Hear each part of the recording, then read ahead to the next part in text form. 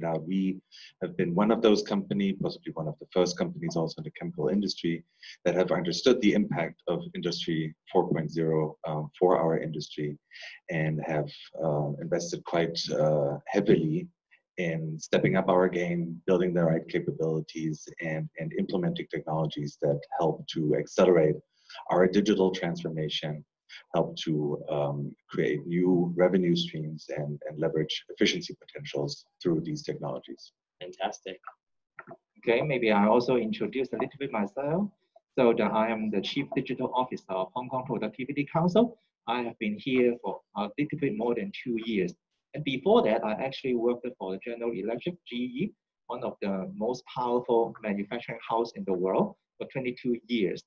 And as some of you may know, that GE has been very big about the digitalizations and also transforming itself into a digital types of company. And I have actually seen how they were doing it. And so maybe some of the lessons learned and also good experience I can also share with the audience today. Excellent. I'm sure we're going to have a fantastic conversation. To all those who are listening to this live stream today, I'd like to make it as casual as possible, and I'd like to make it very, very informative and focused on where your biggest questions and your biggest curiosities lie, to take advantage of the opportunities in Industry 4.0, to take advantage of the opportunities in learning and education with HKPC, with Accelerate, and understanding the future of work and understanding how that future can be brighter for you. So please feel free to ask any questions you have in the chat function or in the Q&A, and I'll try and answer them along the way. And after about 75 minutes, we'll also have a dedicated Q&A session, which will be monitoring some of the top questions. And please feel free to be as involved as you can. This is a great chance for us all to create a better manufacturing industry that serves the world better, Mara. So I'd really love to start from Sebastian. Really love to understand, you had such a terrific experience and terrific career in this industry. What are you most excited about when you think about Industry 4.0 and the path ahead? The one thing that I'm possibly most excited about is the opportunity to really fundamentally transform how we create value for and with our customers. BASF is a materials maker, right? We make chemicals and we sell chemicals. We have 150 plus years experience in doing so. And what digital technologies, and specifically AI, smart manufacturing, digitalization and supply chain eventually offers us, is to interact with our customers in a more straightforward, faster, and cohesive way, so that we can accelerate actually innovation in our industry, not only in our chemicals industry, but also in our downstreams industries, right? Like the world around us is moving faster and faster and faster. And the chemical industry being such a critical enabler of value creation for a lot of industries, it is imperative for us to engage in that type of activity, digital transformation, and to use the opportunity for value creation together with our customers. This is really what I would say, this really makes the difference eventually. Fantastic. And how about yourself, Edmund? What are you most excited about with the future of Industry 4.0? Well, actually, for me, for Industry 4.0, I see it as a very nice merge of the IT technology with the traditional manufacturing technology. Because if you think about it, in the past, when the computer first got born in many years ago, it started to impact a lot of the service industry and a lot of course, our human lives being. But when it is talking about manufacturing, you cannot really do anything without data. But with Industry 4.0, we are talking about how we can real-time collect the data, analyzing the data, and make use of the data. And when you are looking at how do you real-time do all these things, you cannot do it by human beings. You have to make use of the machines, you have to make use of the AI. So that's why I say it's a perfect merge of both technology from the IT side and also from the manufacturing side. And one thing very excited, besides what Sebastian talking about on the whole value chain, is also it actually helped to accelerate manufacturing technology as well.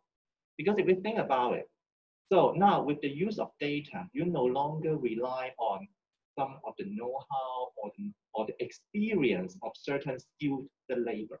But it all becomes data, and then you can further analyze it, innovate it, and then to create something new. It also gives opportunities to many so-called high-cost cities like Hong Kong or some of the other places, because it's no longer a competition of whether you can do it cheap or not. But we are talking about how do we produce more customized product at a very affordable cost. So these are some of the exciting things that I really appreciate about Industry 4.0. Fantastic. Even for myself, working with a lot of manufacturers over the years and helping them think through their roadmaps, their workforce development initiatives, it's very clear that this is not creating abundance just for those manufacturers and their customers, but when doing this right, we get to create more beautiful workplace for those that are working in the industry, as well as for the society as a whole. Sustainable manufacturing, creating more environmentally friendly practices, and using AI where we can reduce waste and create more abundance. That is very, very exciting for me. So let's try and break this down a little bit. It's obviously a lot of words out there. When we think of Industry 4.0, we think of sensors and robots and predictive manufacturing and AI and deep learning, machine learning, and the list just goes on. So I'd love to hear from you both. How should we think about breaking these things down, not just at the manufacturing process level, but holistically? How do we think about this at a macro level to grasp such a major change that's happening in such a short period of time? It's okay if I start, yeah, right? Please. Okay. So when we started looking into Industry 4.0, that was, I would say, about 5 years ago, like really seriously. Like, of course, like, we've done IT systems, we have OT systems in place, we have analytics in place, like all of that. But like, really look into this, like what does Industry 4.0, this framework means for us? That was about like 5 years ago, I would say. And what we have, we started out with putting together, like, look at the overall landscape, what does the framework say, like a couple of buzzwords, and we started a couple of these projects, but very, very quickly we figured out we need to put this into a more holistic framework. It is simply not enough to do one lighthouse project here and another one here and another one there, and then call yourself a digital company, or claim victory, right? Eventually we had to say, like, okay, we need to put this into a larger framework. So we started looking into what we call smart manufacturing or smart supply chains, digital business models, smart innovation, digitalization and R&D. Also, like the underlying IT systems and infrastructure that we need for all of that. Data and AI at some point also came in. So we structured this around like a number of larger work streams, and we assigned people to this. We hired people for this externally and internally that help us to accelerate this. So I can only say, like, when we talk about Industry 4.0, like industry always think about like manufacturing or making stuff. No, it is a much bigger process, and it touches basically every aspect of the company, including, for example, HR topics, like how do you hire people, how do you remunerate them, et cetera, et cetera. What about yourself, Edwin? Sure. So what Sebastian described is a very good framework, and maybe I just kind of twist it a little bit. So when we look at the Industry 4.0, we kind of divide it into a few steps, from 0I all the way to 4I. So it's all around what I just described, the data. So for example, when we get to the 1I stage, which means that this company already has the capability to collect real-time data. So the real-time data, as Sebastian has mentioned, could come from the manufacturing operation. So which means that your machines need to be able to generate the data and then get collected. But also it touches your non-manufacturing process as well, because you need to know what is your ordering situation, what is your supplier's data situation, and also even including some HR data, such as how many workers is going to take leave tomorrow, and then how is it going to impact your planning holistically. So that's the data visibility. And then you get to 2I, then okay, you need to be able to analyze it and start to think about how to make use of them. Because data itself is not very helpful if you are not using it.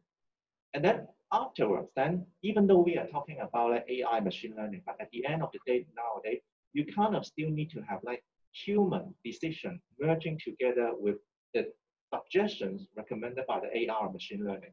So that get to the third state, the 3I state of the cyber human interface system. And then of course, eventually, then it should lead to the 4I, which is the kind of like a flexible and autonomous production, so that the equipment, the parts can talk to themselves and that they can self-arrange. They should be able to read what's coming in the order and then how to produce it. And that's how we are dividing into 4 stages. And that's how we are teaching our clients to think about from day one, the holistic framework. So as Sebastian mentioned, don't just look at it like by project, and then you don't know what you are getting to.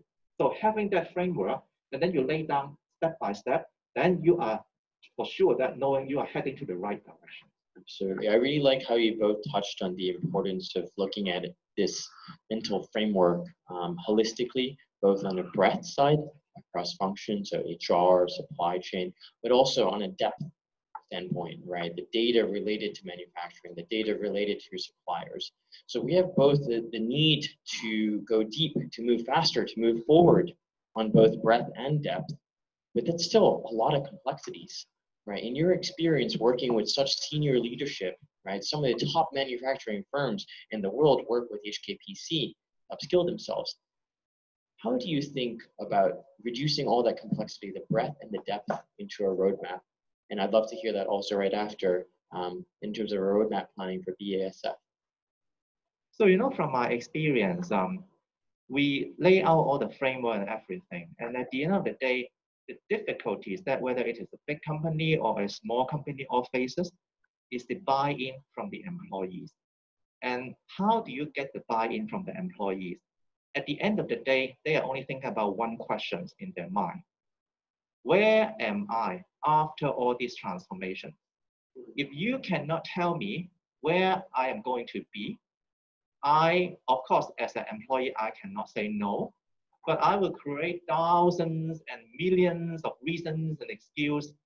Maybe I cannot kill the project, but I will make it move as slow as possible, give you as many headaches as possible. Decelerate. Correct. So that's why when I was driving my business unit to implement, to go digital, to go to the smart production, blah, blah, blah, the first thing that I actually did is that I try to map out how we are going to place them, what kind of skill set that they may be missing after the transformation, and then what kind of trainings and where am I going to put them. So after they know that they are going to have a place, of course, at the end of the day, I may not be able to accommodate all of them, but at least I will have a majority of the workforce working at the same direction as I want to go. So this is something that's very important. And then a lot of people may call it like change management, blah, blah, blah. But at the end of the day, we have to be careful and be sensitive about that because it's all human beings that making things happen. So that's important. Oh, absolutely. And possibly we can touch upon that a little bit later, how we approach this in BASF. To come back to your question, like also like, roadmap, right? So when I engage with my counterparts in the business units, right? Like they always ask me like, show me what you can do. And then my answer is like, we can do a lot, possibly more than you will need and possibly more than is useful for you. So when we start about roadmap or like, where should you start? Like start with the needs perspective. Like, what is driving your business today? What type of changes do you see in your industry? What type of changes do you see in your supplier side, in your customer side, in your customer's customer side? Like what is happening around you? And start looking at like, from a challenge perspective, these are a couple of challenges that I'm facing or possibly will be facing going forward. Right. And once you've understood that, you will be able to formulate some type of digital vision. It's a bit of an overstretched word, but like some type of vision, some type of target picture that you want to achieve. And out of that, you can then derive, okay, like what are the fields where I should be investing, where I should dig deeper into, and you will be able to figure out, what are the most suitable technologies or products or solutions that help you to tackle these challenges, right? So like that's it's a bit of a non-traditional approach. Like instead of like pushing technology, it's first like understanding what's the need is, and then tailor it to the need situation. But I found this more successful. Fantastic. So you mentioned, Edmund, the need to have this sort of analysis of future state versus present state, and you mentioned it in the context of BASF. So I'm really curious for you both from an industry standpoint and also a company-specific standpoint, where and how does one begin, right? Is that something that a leader kind of says, a CIO or CDO says, this is what we're going to do an analysis day? Should it come from the people that's working in those individual divisions? Should it come from together? Should it be a process? Should it be a culture? Like, how do we think about the sort of light bulb moment to get this thing started for those that are just getting started? Oh, wow. When we started, as I've said, like about 5 years ago, it was actually the question of our CEO. The CEO, gentleman, Kurt Bock is his name. He eventually asked like his top leadership, like what, I keep on hearing Industry 4.0, Industry 4.0, digital, like I see like all of these companies popping up. I have no clue what that means. Tell me. It's like, set up a team that eventually is able to formulate a vision. What is Industry 4.0 for BASF? And we aptly named this project BASF 4.0. So it was a top-down initiative. And as I've said, then we tried out a couple of things and we set up these work streams and then we eventually moved forward. However, it is not only a top-down thing. And this is it's important to keep in mind. There are certain types of elements of digital transformation, even like data analytics or AI type of tasks, where you can really, with technology that is basically on your fingertips, right? Like you can go to Azure, you can go to AWS, you can go to Google or whatever, Alibaba, Baidu, whatever cloud provider is out there. And basically have a look at their technology and try to like bring it in with your work reality. So you don't have to wait for inspiration coming from the top, right? You can start at your working level as well, right? That needs a little bit of personal education and a drive to acquire a new skill, but you can certainly do this. Like what we're doing now in terms of e-commerce in China and globally, oftentimes is an initiative rather from the working level, right? A group level, instead of the CEO saying oh, you have to do this, right? So a top-down type of push, gives it the visibility and the importance in order to drive change on a corporate level. But as I've said, on a working level, you can also do it. Bottom up. At some point, you will figure out that you can do a lot with stuff that you have in your fingertips. At some point, the element of cost comes into play. So if you want to do large-scale transformation, that oftentimes involve large-scale investments, and these type of investments typically need to approve by higher echelons of the company. What about yourself, Edmund? I mean, you were mentioning how it's so important to ingrain that in the culture in the right way. How do you see that responsibility being done well, when leadership works with individual contributors to really move that change forward? Sure. Maybe I answer it in a slightly different angle, because when I thought about how HKPC roll out and drive the initiative of Industry 4.0 in Hong Kong, what we had done is that we are doing it at a multi-layer level, because we understand that this kind of important initiative, if you do not have the CXO level kind of talking about it, it's very difficult. You cannot just rely on the working team. But if the employee knows nothing about it, then when the CXO asks the questions, it may just go nowhere. And that's why when we were rolling that out, we actually target all the groups. So we have to have the session target for the executive level, to educate them the concept. Basically, is to inspire them to start to ask the questions.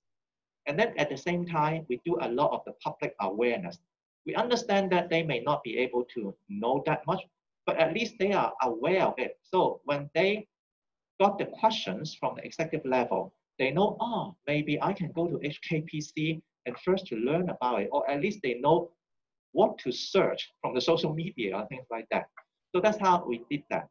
And that's why even nowadays, when we are thinking about how do we engage a client, we have to do both level as well. So that's important. Fantastic. So let's imagine there's someone from our audience who says, great, I'm going to go learn all these things. My people are going to learn this, and we're going to chart the direction towards sensors, robots, and strategic initiative of cost saving and revenue generation. Okay, so these are some of the things that they come out. What next? Like we've decided the plan, we have the right people. People definitely want to do this, especially in the era of COVID and digital transformation being such a daily need. What next?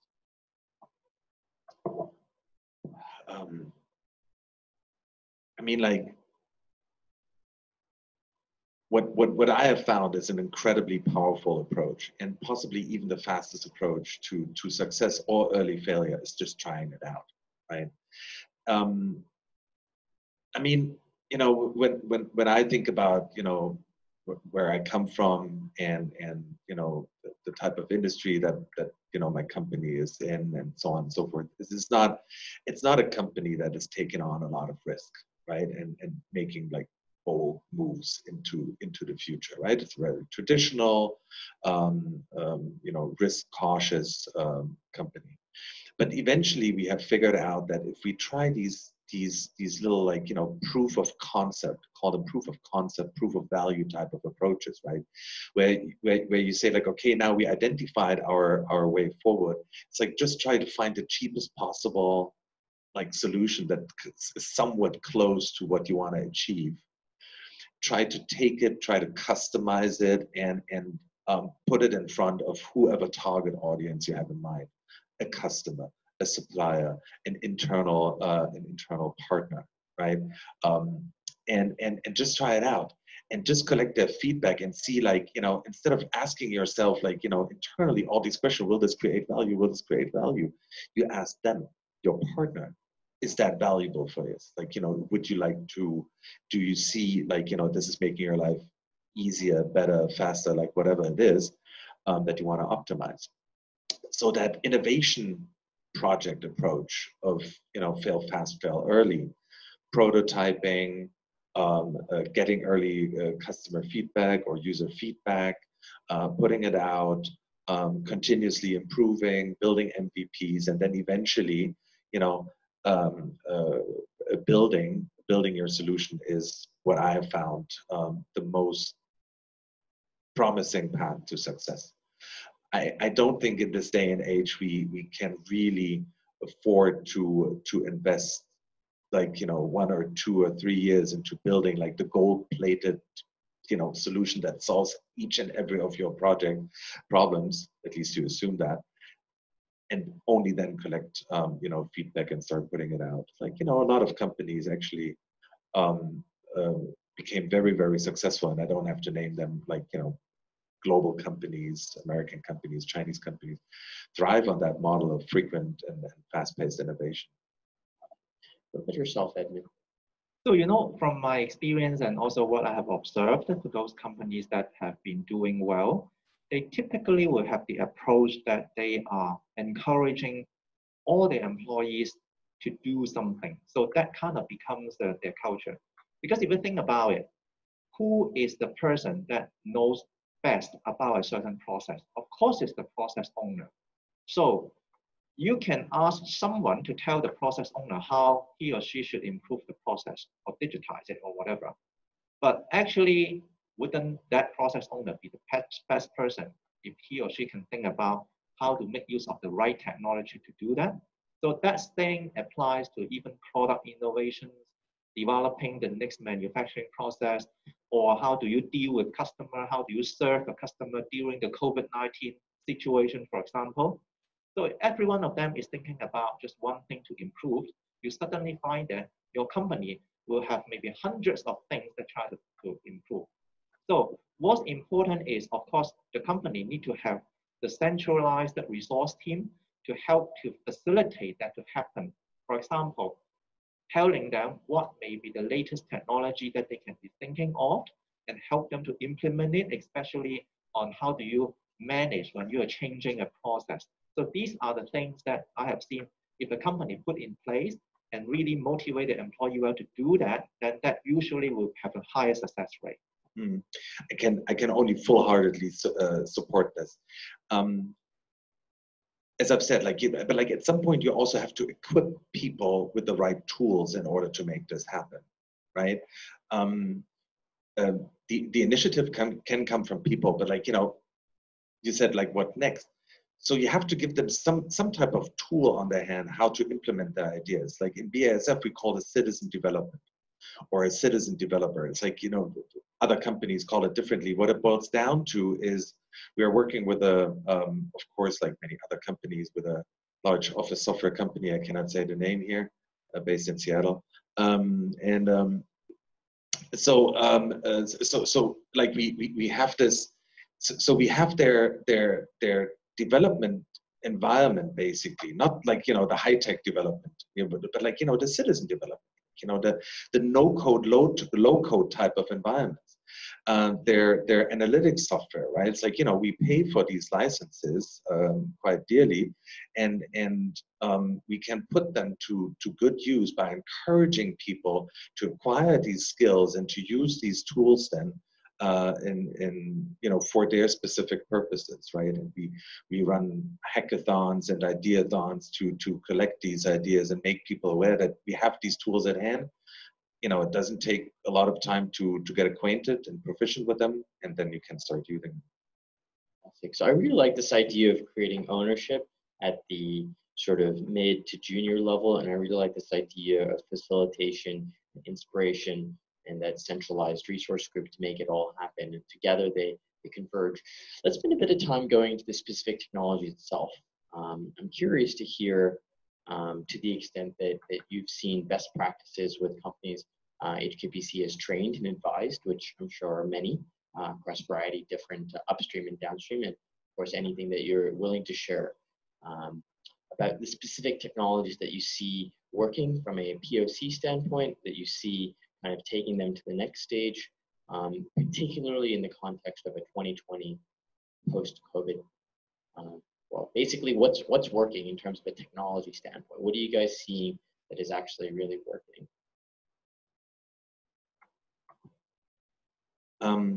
What is clearly working for us is when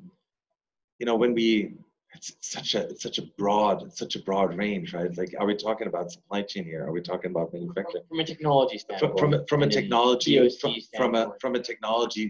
type of, it's a couple of, what you basically need is some type of, as I've said, no code, low code environment, right? Just to try something out. You need something where a tool, and there's a couple of them out there, where you can ingest large data sets, right? I'm not talking about Excel here, right? Because of its limitations, but really large data sets, and clean them up and start identifying patterns, right? There's a couple of tools out there for that. I would say from a technology, and then going forward, if you want to create one of these prototypes, right? You need some type of prototyping software, right?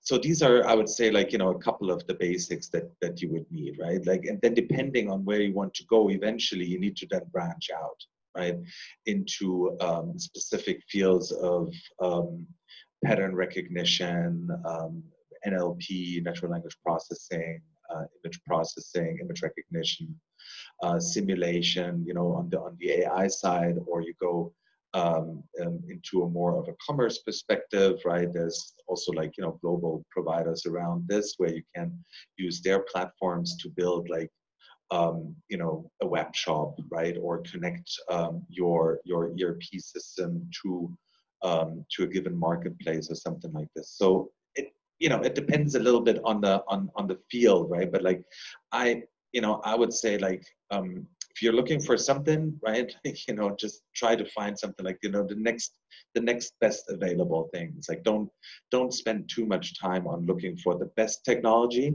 because eventually stuff is evolving so fast, right? Like, you know, try something out, see it's creating value. If it doesn't work for you, try something different. Are you seeing any technologies seem to work really well from a robots or sensors or from the one eye, two eye, three eye, four eye analytics standpoint? Sure. So, you know, just a few technology that I would like to mention a little bit, and it's nothing new to anyone. So it's the artificial intelligence, the robotics, the big data, and also is the Internet of Things. Why I say all these four things is that if you think about it, nowadays when we are having a problem or when we try to improve something, we should think about, oh, is there some kind of artificial intelligence that can help us, whether it is in the form of the computer visions or in the form of, you know, making decisions on certain things based on big data, etc. So this is important. And then, so don't ever think about how do we do it manually. Always think about how do we do it using a robot. And robots is not necessarily in the form of like human beings. Robots can be any forms and shapes and, you know, size, whatever, that help to serve a certain stuff.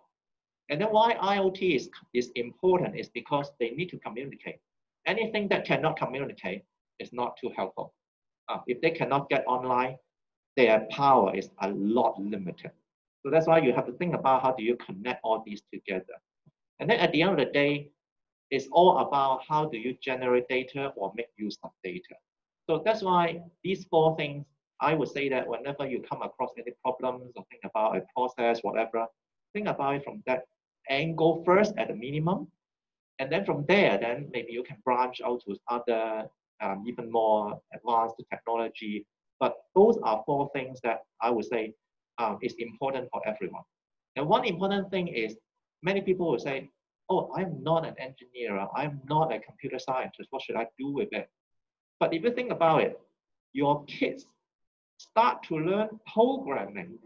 If your kids can do that, how difficult can that be, right? When the kids has not even completed a graduate or not even going into secondary school. So at the end of the day, actually think about you as a kid. How do you learn these things? And of course, not everybody needs to be a programmer, but if you have the basics, then you know how to apply and make use of the technology, that already makes a huge difference.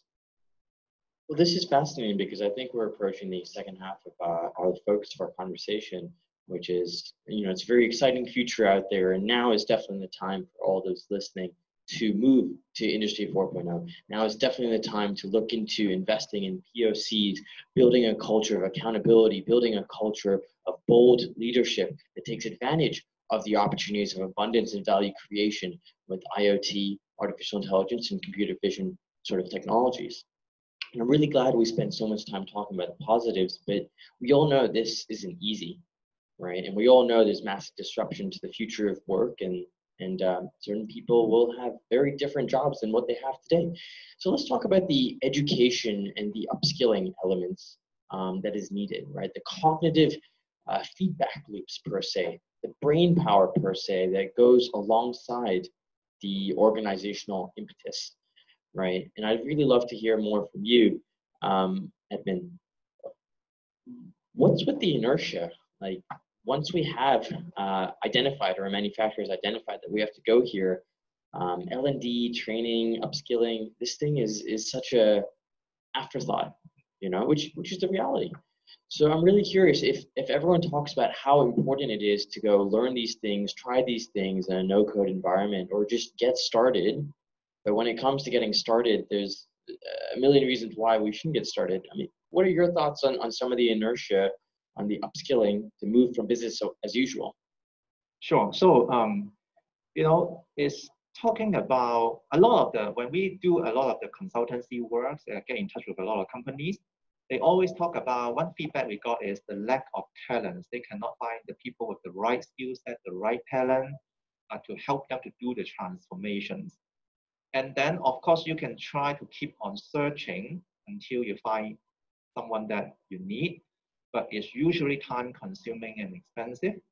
And that's why, if you think about how the Hong Kong government has been pushing and helping, is offering the subsidies in terms of training. So to help these people on the job to get the new skill set, so that they can help to the company to transform. And then at the same time, if you think about it, to prepare for the next generation, because that's the future. And that's why STEM education has been so important, that why we want to put more of this kind of advanced technology into the STEM, into very young kids, so they start to get used to it. So that perhaps maybe 10 years later, coding becomes a skill set that everybody will know. Not sure whether you remember, perhaps you are still young, not old enough to know that there is a job called typist. Have you heard about that? Typist, people who type. And I'd have been before I was born. exactly, so I'm much older than you anyway. So, there's no such job nowadays, because everybody know how to type. Whether you type it correctly or not, whether you type fast or not, doesn't matter. But everybody know how to type. So that's why in the future, perhaps everybody will know how to code. And coding is, the programmer is no longer a job category, perhaps. So that's why it's important that we put training, the right training for the young kids, but at the same time, we provide subsidies and incentives for the companies to also transform their workforce. But of course, I would say that maybe some of the companies, especially small and medium enterprises, they have been too busy trying to survive, get order, that they may not be aware of some of these kind of subsidies that the government is offering. So that's why I always tell the company, when you are thinking about how to get resources, don't just look at internally. Think about and also look for free resources. I mean, for example, today's webinar is one of the free resources that maybe help to inspire some of the, whether executive level people or the mid-level people, so you start to think about how should this be applied in your company. Fantastic. I'm curious, Sebastian, have you seen some inertia when it comes to actually taking some of these changes and making it a reality? It depends. It depends on a number of factors. Demographics plays a role here. How long you've been in the company, how much attuned you are to change in general. There's a number of factors, but more often than not, I see a lot of excitement around this, and people really want to do this. Like when we do like these ideathons and asking people like come up with something, it's like we're drowning in ideas, right? Like, and then at some point, if you then can every time somebody brings something up, right, you can tell them, so just don't name the problem, like be part of the solution, right? And then you can create a call this a project-based learning environment, right, where you're just not outsourcing the problem or the solution to somebody else. Like here, it's like here's my problem, solve it for me, and then I'll take over whatever comes back. But like do this in a tandem, right? Like do this together. That creates learning opportunities for both sides. For like on the one hand side, for the IT folks to learn about like what's the problem domain, and from those people that are in that specific area to learn about like technologies, and then they eventually at some point converge. And I see this is actually what's going to happen. This convergence of IT and business, or digital and business. Like I'm just thinking about like right now of a guy like young gentleman in one of the countries here in Asia Pacific, super excited about all things e-commerce, right? Like he started doing something, right? And then at some point, management picks up and starts to encourage him, right? And like he's by training, like his actual job is product manager, right? Like he's actually selling chemicals, right? Or like managing chemicals. But at some point he got so excited about this. This is consuming most of, like, this all things digital is consuming most of his working time. And over the 2 years that I'm working with him right now, is like he grew tremendously also in terms of know-how, capability to explain, capability to onboard, work with external partners, et cetera, et cetera. So that type of project-based learning is for me one of the core things or core methods to overcome that type of inertia, right? Fantastic. So on that topic, and it's very great to see that there was such a young professional who moved so fast, and that leadership was able to recognize that and nurture that sort of talent, right? These are the leaders of the future that will carry your digital strategies and your smart manufacturing forward.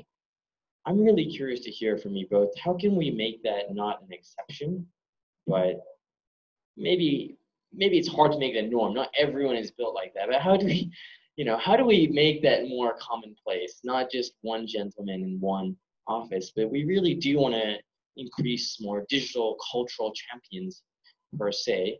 And the main force that they are competing against, and I've seen this with all the partners that HKPC works with, all the companies and governments that we educate. I'm sure you've seen this as well at BASF. How do we fight that force of, I'm too busy, business as usual, got to get that last order in, quarter's ending. I can go on and on about that. How do we fight that one force there with that sort of force for creative abundance per se?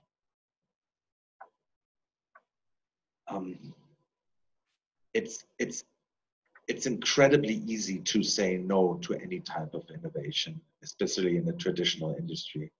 As a colleague of mine once called this type of culture, there is no punishment for no cooperation, right? So what does that mean, right? Like, people, it's very easy to say no because, like, I'm busy with what I'm doing right now.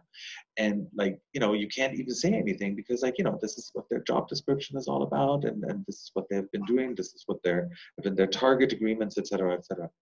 So what I would see is, as a couple of methods how to make this more common is, one is called, championing. Right? Like, really visibly recognize individuals' contribution to the digital transformation, right? Like, really say, like, okay, this person, this colleague has done this and that, right? And try to publicize this in one form or the other, right? So it creates, recognition and visibility for that people. And other people say, like, oh, this is something interesting, right? Talk about it, right? Like, this is one of a large part of like my job description is, create excitement around digitalization. Like, look, we are doing this and that in Europe, we are doing this and that in North America. Couldn't that be something for you here, right? It's like, and then people say, like, oh, interesting, I never thought about this. So let's dig a little bit deeper, right? Engage, talk, champion, right? Like, and keep it on the agenda of everybody involved, right? Like, use your internal media, right? Your newsletter that you send to your employees, to your colleagues, any type of town hall. This should be a core element of, like, that. You don't have to talk about it like for half an hour every time you speak to the colleagues, but, like, mention it and keep it on the agenda of people. That will help to transform a company, one colleague, one business line at a time. Percent at a time, right? Make it an ingrained culture. Yeah. I really like that thing you said about recognizing, it's a human instinctive need of our species almost to want to be recognized by our peers, and we should use those things to encourage those cognitive connections, especially when someone can unlock a new value creator. And if we at the same time then combine it with what Edmund says, like, education, training, real, like, learning opportunities, right? Sometimes people are also afraid of, like, diving into that type of topic because they simply don't know, right? So you have to at some point, provide sort of like Industry 4.0 101, right? It's like, what are the basics? Like, what is the framework? What are all these deep learning, ML, AI, sensors, IoT, like, big data, analytics, process mining, data mining, image recognition, like, all of, like, wow.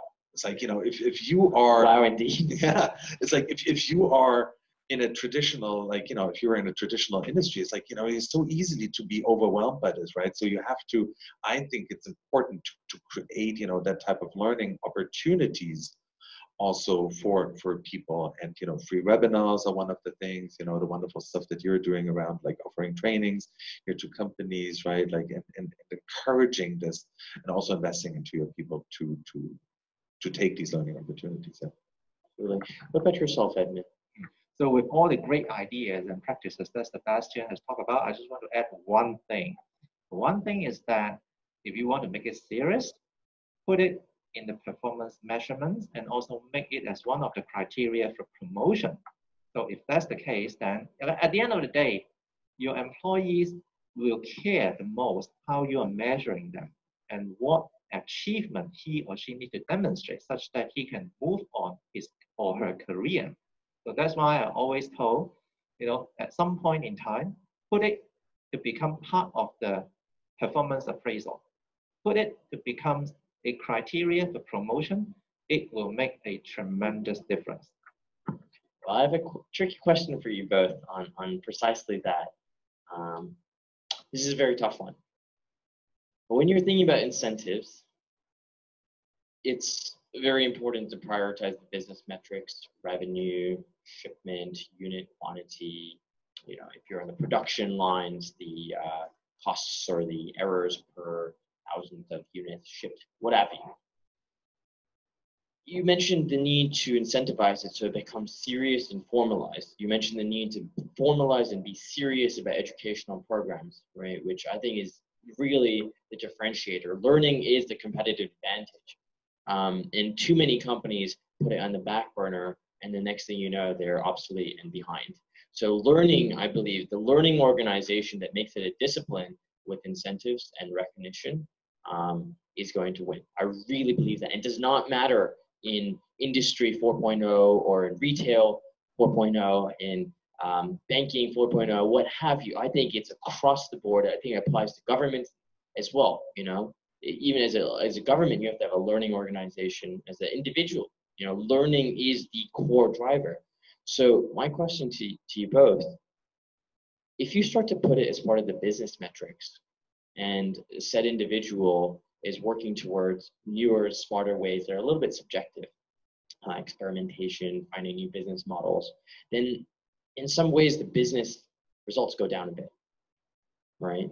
And then in many companies, when they're going through a digital transformation, the leadership says, how do we cannibalize ourselves, right? There's a story of some media companies like Disney, for example, where leadership said, well, we're going to go subscription and low cost, as an example, and that's going to cut into, just temporarily, some of the day-to-day profits, the traditional businesses. So then you're hit with less attention on that revenue. You're hit with also the fact that doing that immediately is not going to create, as you both said, results. So this is a very tricky one, the incentives, the recognition, and the need to stay alive, but also cannibalize yourself. How should we think about that? And maybe this is a lesson, or like a best practice. I think at least it's a good practice what we've done at BASF. So if you're not quite sure about like where to start and what to do about it, right? It's like, think about like, from this ambidextrous, approach, right? Like, one part of, and this is the larger part, like 99.8 or 9% of your organization continue with what they're doing today, making products, selling products, marketing products, making sure that shelves are filled, etc., etc.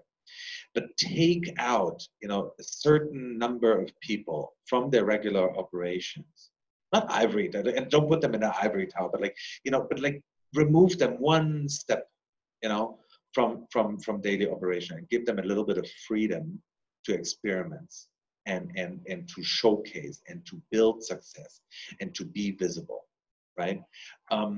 So for me, this is like, so you can protect whatever you're doing, like on the one hand side, like your core business, and you're creating a safe environment, yeah, where you can do experimentation, where you can really try things out, where you can, go to conferences, meet people, be inspired, do a POC, try e-commerce, right? Like, like all of these things, but like in a sort of a protected environment. And over time, you will see like, this is growing from 0.01% of, your employees to maybe like, 0.5 and then maybe 1, right? And then at some point, there's no longer a need to keep it separate, but then you start reintegrating it into your main line of business, right? So for companies that are not quite sure how to approach this, like I think could be a very good thing. Right? Keep it separate, build some early success, build a strong core, and then disseminate and make this, reintegrate this into your main lines of businesses. At least that's what we have done in BASF. Edmund, what are your thoughts on that sort of need for incentivizing change, but also business results?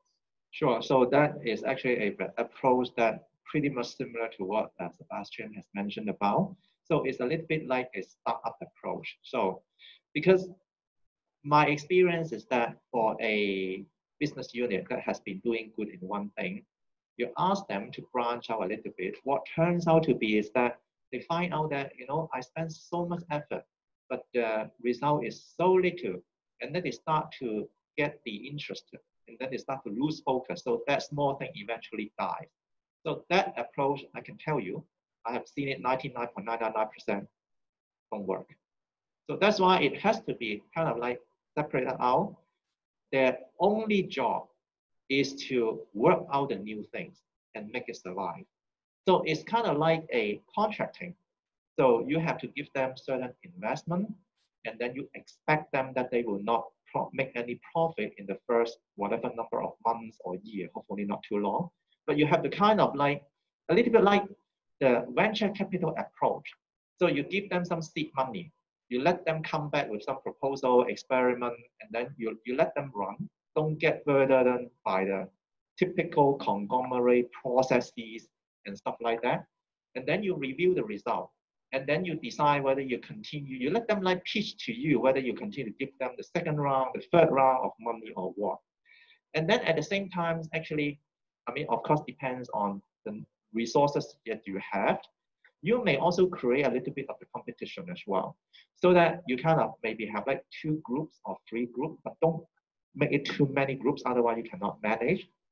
And then let them maybe own a certain segment of the market and let them come back to you. So you kind of plant a few seeds, and then one may die, one may just social become mediocre, and one may become a superstar.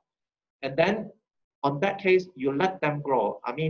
You have to be careful whether you integrate them back to the main business, because once you integrate them back, that is a risk that they will get commoditized, that they may be impacted by the traditional way, because for any big corporations, we also have a lot of the corporate processes, or you deviate from the corporate processes. How can it be? I have to send my internal audit team to audit you. But for new business model, that's how they are going to be successful. Don't measure them using the typical corporate processes and procedure and policy. So that will be one thing that company may think about as an individual approach. So you protect them and see whether they can grow or not. How important then, when you think about organization-wide upskilling, I know HKPC, they do a lot of this.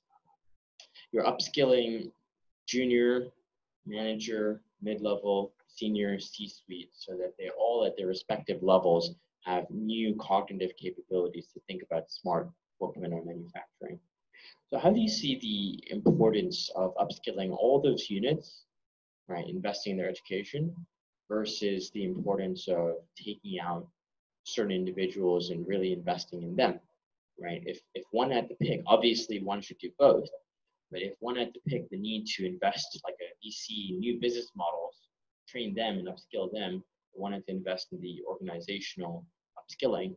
And I get it, there's no right or wrong answer, but I'm curious to hear how you at HKPC kind of see those trade-offs, because as you think about roadmaps, you can't do everything every day. So, my advice always to our clients and to company is that I've worked in commercial sector before. And I would say that sometimes the commercial sector has been like too focused on what resources I have. And so I have this much resource, I have to trade off. So I only do A, not do B, not do A. But a lot of the time, we forgot to look outside, to look for free resources, to look for subsidized resources so that we can do more than just A or B. So until now, unfortunately, a little bit, I would say still a lot of the companies in Hong Kong do not know that there is, for example, the RTTP funding that company can actually come to those approved service provider to even help them to design courses for them, particularly, and then get about 75% subsidized or something like that from the government. So if you're not aware, if you never really pay attention to think about how do you get free resources around you to help you to do more, then of course all you can do is to sacrifice, is to choose. But think about it from a different point of view. And also, when you do not have resources to send people to paid training classes, how about those free stuff, whether it is a free seminar, a free training, may not get to the very deep level, but at least get them aware of. So all you are losing is maybe a little bit of their work time, but if it is in a webinar, perhaps they can even multitask a little bit. So even if they only get 50% of it, they still get 50% of it, okay? Yeah, of course, and multitask. So that's why it's important to always think out of the box and think about what are the resources you can get outside of your own organization. Don't just look at your own organization.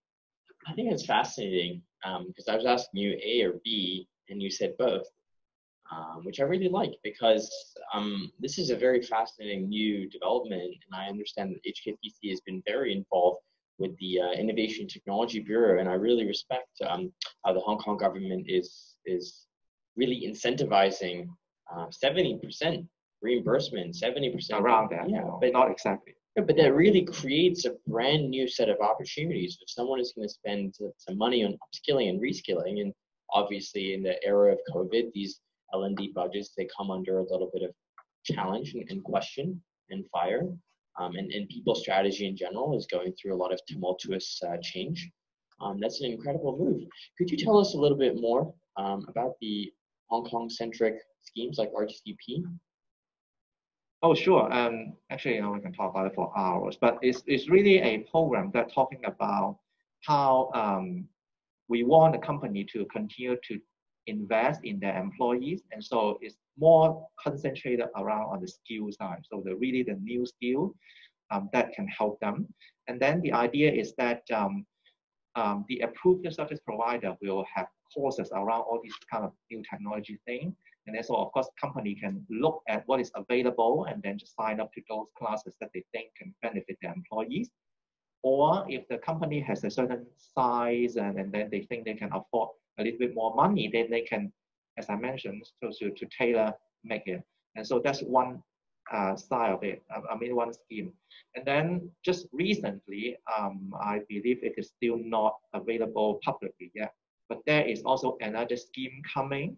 So that will also be kind of subsidizing trainings to companies, to Hong Kong companies' employees. So that's the reasons why I always say it is important to pay attention to what is available around you. Don't just look at it internally. And then the other thing is that, when we are thinking about training, of course, currently we cannot travel, so unfortunately, but for example, the RTTP training is not just talking about classroom training. It can also be covering like study mission. Because sometimes very importantly is maybe when you go and really see how people do these kind of things, it can better inspire you than you just sitting in a classroom listening to the instructor. Maybe the instructor is very fun like you, but it could be as boring as me and people fall asleep anyway. So that's why the study mission is important. And that we see that when they come back, they will have new idea generated from the trips, and then they can implement it internally or come to HKPC to seek for help whatsoever. And so that's also the other elements that can also benefit the corporation as well. Fantastic. So as we're approaching my final question to you both, this has been an incredible conversation. I'm so inspired about the future. I'd just like to ask all of the audience who's listening in, Right now is a great time. Please put in some Q&A. We're going to get to you in just a second. Feel free to do it on the chat or on the Q&A, and we'll start answering some questions from the audience in just a couple of minutes. So as we approach the end of the discussion session, I want to wrap up with one final question for you both. How should smart manufacturing and businesses and education providers think about all these technologies beyond the context of the commercial aspects of doing business, right?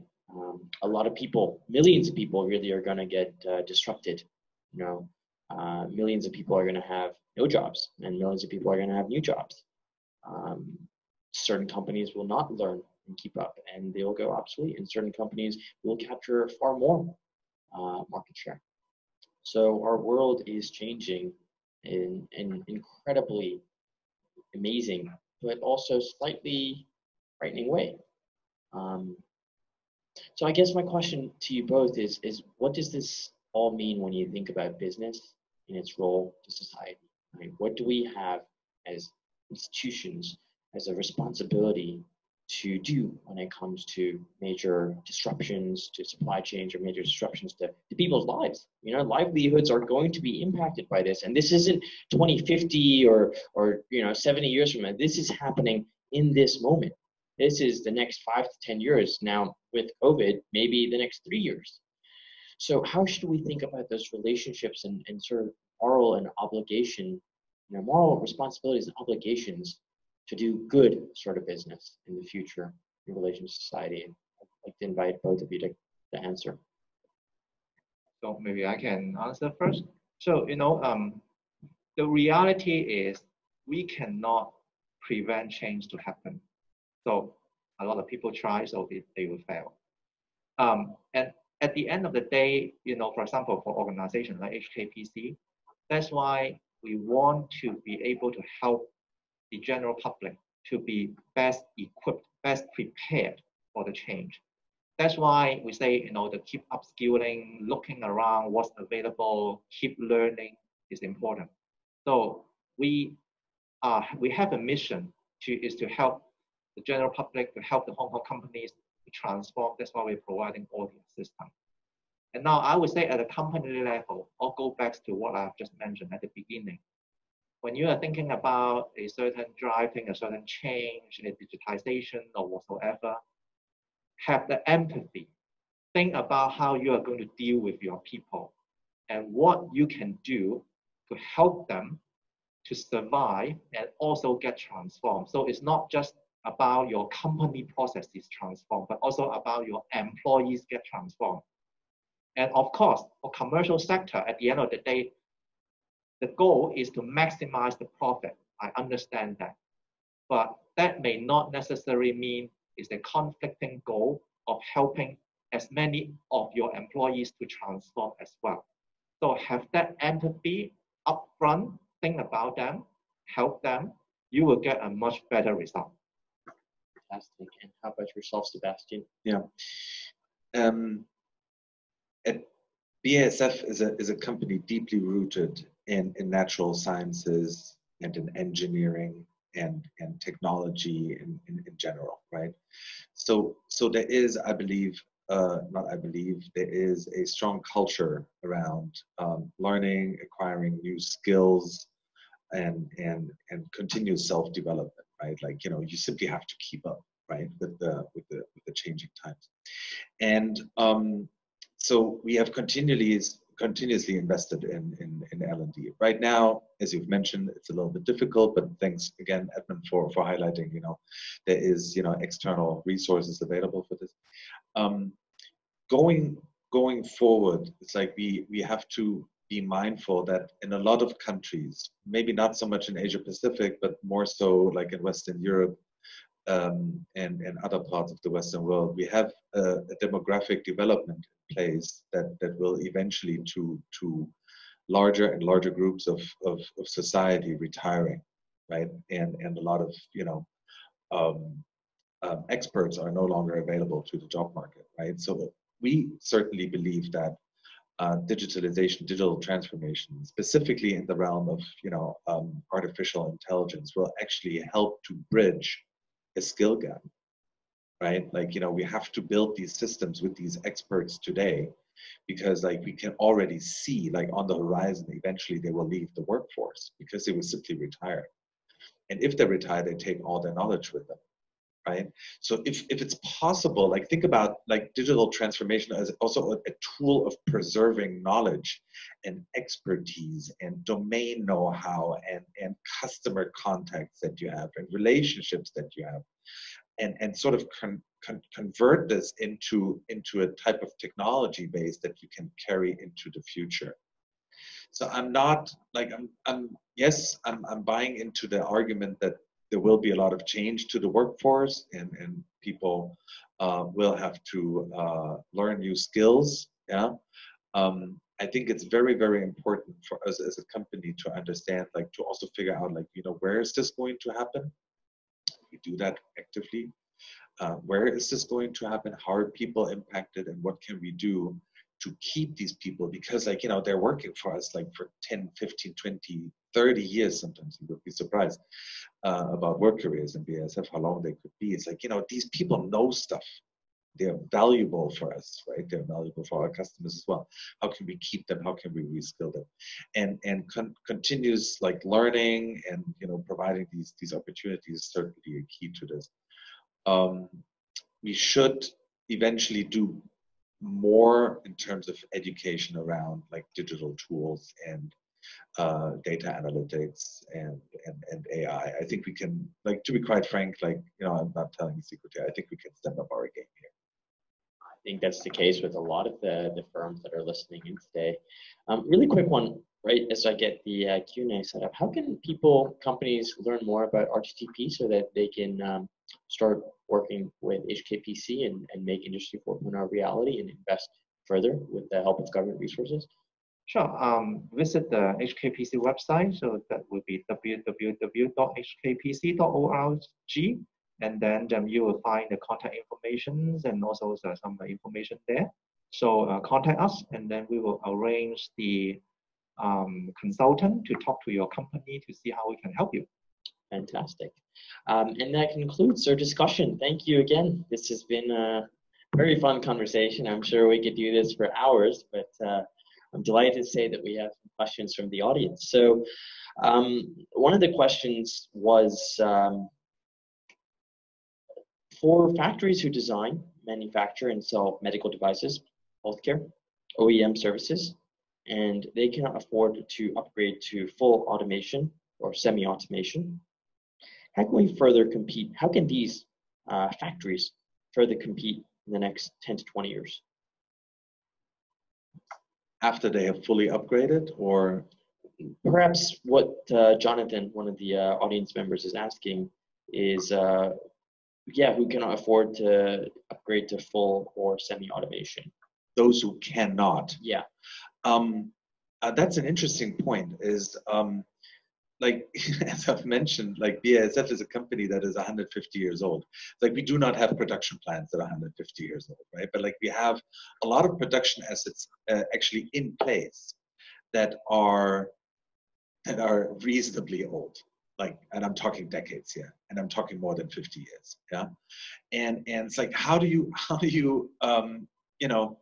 lift such a production asset that is still, making the product that it's supposed to do at a quality that is acceptable to the market, with, all the KPIs fits. Like, you would be stupid if you would shut something like this down, right? Like, so eventually you have to think about retrofitting, right? Like, and you have to be mindful of the economics of that retrofitting. So what we are doing is, like, when we look into upgrading our plans, for example, with predictive maintenance, right, or augmented reality, we are looking into, it's like, what can we possibly gain out of this? Is it less downtime? Is it higher throughput, right? Is it better quality? Like, I don't know. Is it lower cost, lower energy consumption? There has to be, a business case behind this, right? This is no, I would say, this is no magic, right?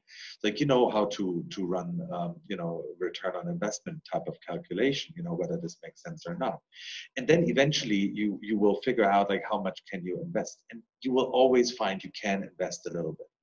It's like when I think back, like, you know, about a plant that we have in China, that is dealing with dangerous, like one specific type of chemical that is extremely dangerous to the livelihood of people, but like we need it, like whatever. And because of that, we want to understand where are people at any given moment in this plant, because if something happens, like we want to know where people are so we can direct them out of the immediate zone of danger, right? And like you can do like all types of fancy stuff, like really, really, really, really fancy stuff.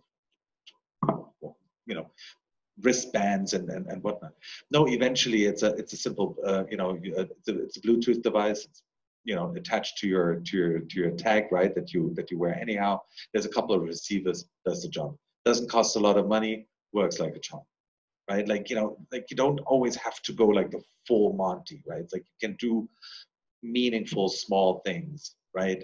And you know, do the math, do the ROI calculation, and you will find how much you can spend. So Edmund, then how do you think about, you know, to follow up with Jonathan's question, Sure. the ability, and you talked a lot about that, and I really respected that. You know, it's not about your internal resources just because you say you can't afford it. Well, wait a second, look outside. All right. It's not about your own resources. So can you talk a little bit more about how that sort of context might happen when you think about factories specifically? Let's talk really focus on factories, perhaps in China. All right. And I'm sure you've worked with a lot of factories in China. Okay. So sure. So, you know, again, I want to, you know, dispel some of the wrong perceptions people may have when they are thinking about Industry 4.0. They associate with huge investment, whether it is, they may even think about, oh, I have to scrap my old manufacturing equipment.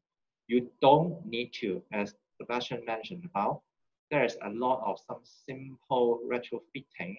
You may just add a few sensors and then you start to collect data. And then also, people may think about, oh, I have to invest in a new IT system that will cost me how much money, blah, blah, blah. Nowadays, there's a lot of the subscription-based solutions. So you're only paying a rental fee every month. And then you can start even using AI. You can start using machine learning.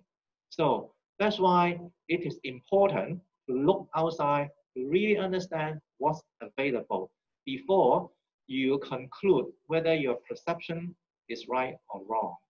So, and of course, you know, I may not be able to solve your problem just through this webinar.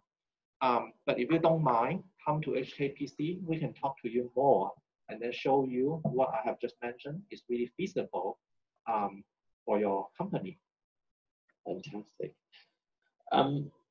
Going back to one of the questions I asked earlier, the need to maybe consider reskilling when you bring in AI and it creates automation. One of the questions from a gentleman called Danny Koo is the comment about using data will retire the use of skilled labor in manufacturing is an interesting one. Can you comment how would the future workforce change in view of working cohesively in a digitized world? So I believe what he's asking is what specifically will that work look like if someone has had in a manufacturing role, their job automated. Oh, wow, what do I do now? It's a question to both of you. So maybe I can answer first. Yes, you know them with the applying of the new technology. So then, of course, you are no longer operating a machine. You are not even maybe so-called analyzing the data. But what the future workforce will be doing will be looking at how do we continue to improve the processes by looking at the analytics coming out from the AI or whatsoever, and then see how do I come up with the improve the processes. And so, for example, and also one thing is, you know, nowadays we talk about the predictive maintenance, so which means that the machine will tell you when it is about to break down, and then so then you will, of course, you will replace it. So, but then with all this data, what it helps you to think about is how it may help you to improve your manufacturing processes, or improve your product.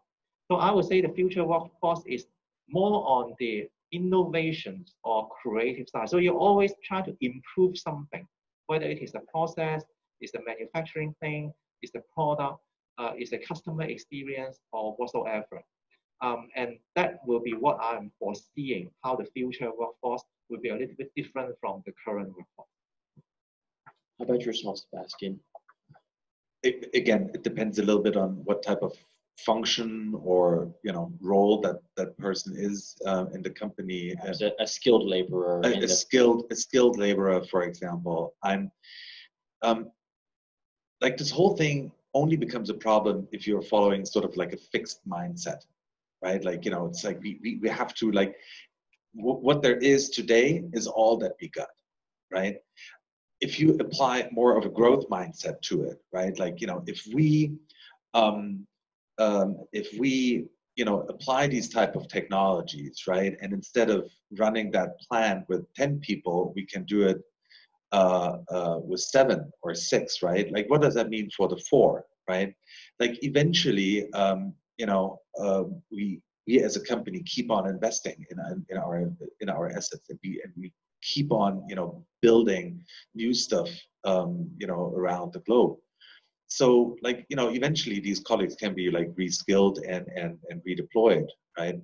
However, it will, like, going forward, lead, and we've touched upon this many times, we have to be mindful of, like, taking all of the people along, right?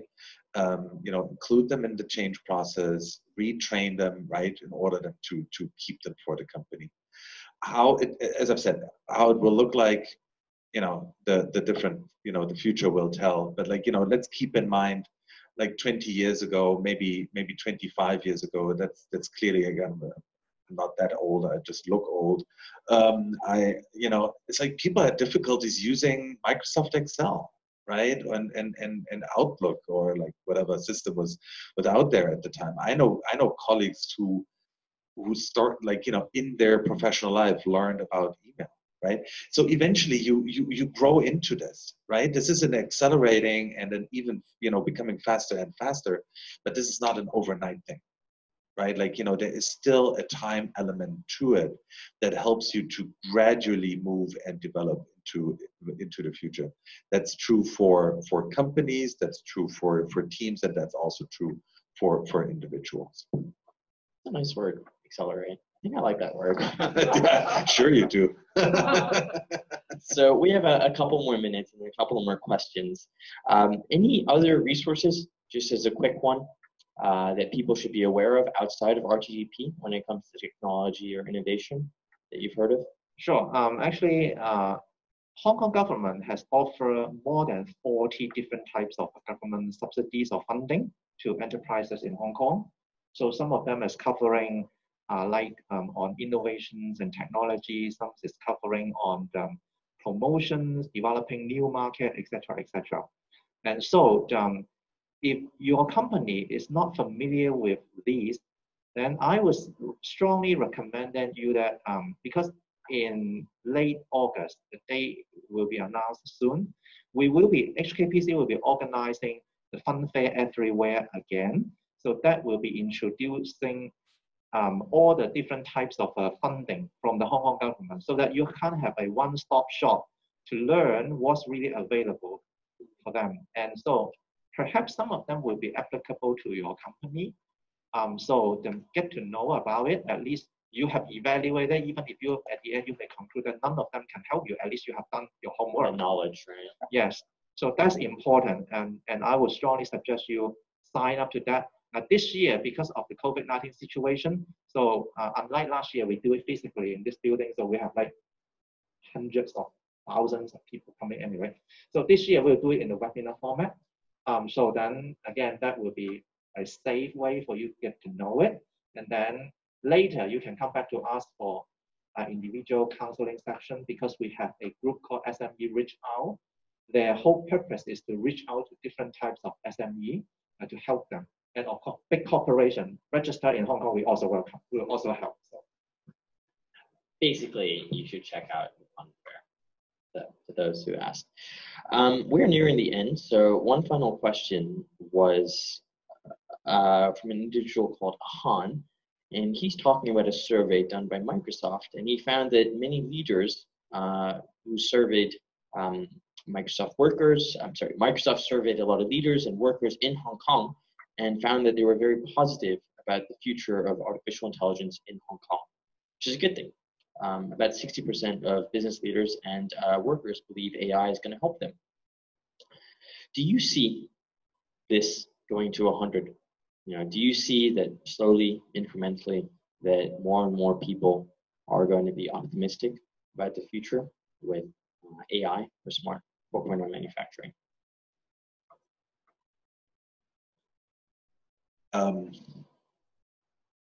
Does it really have to be 100%? Actually, I don't know.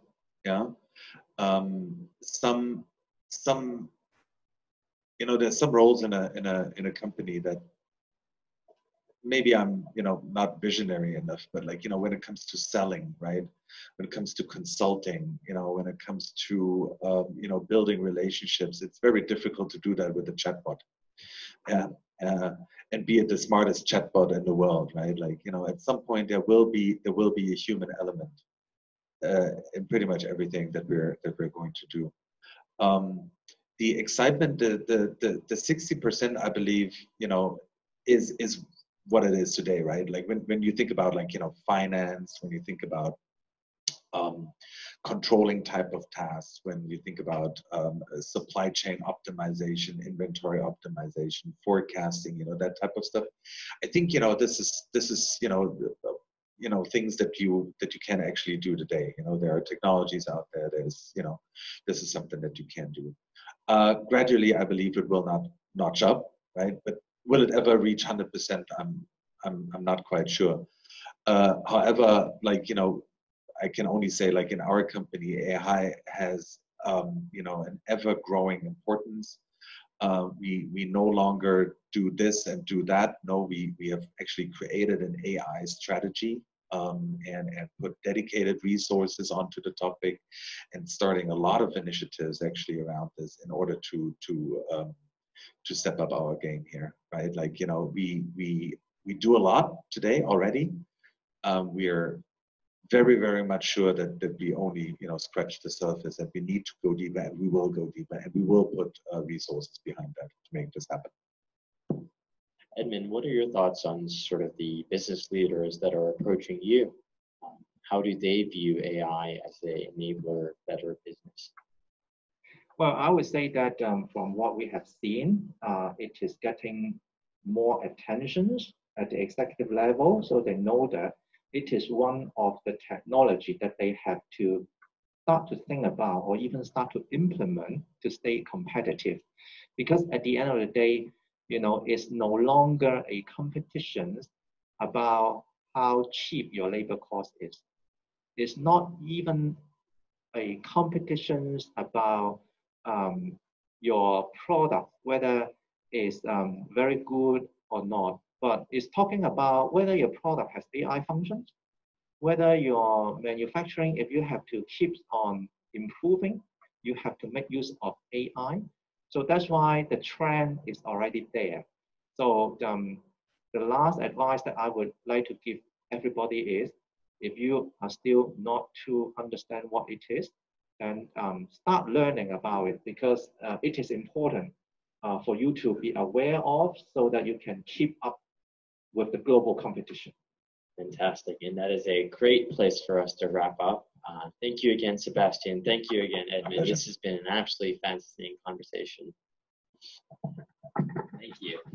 And with that in mind, I'd like to wrap up. Please do feel free to check out the HKPC website to learn more. Please feel free to reach out to Accelerate. Please feel free to reach out to myself or to Sebastian on LinkedIn, I'm sure. And we'd love to try and inspire to create a better manufacturing industry and a better Hong Kong. Any final words, Edmund or HKPC? Sure. So I just want to also do a little bit of the advertising here. Hope people will not get sick of it. But there is also an upcoming free webinar on the machine learning in manufacturing. on September 7th. So pay attention to it. And also there will be a training of machine learning in manufacturing for the beginning level in the late October. So the details will come out in our website soon. And so stay tuned with this. Fantastic. And thank you again, everyone. A copy of this will be recorded and I believe will be put on the website as well. And please stay safe, please stay positive, and continue to accelerate. Thank you. Thank you. Thank you, everyone.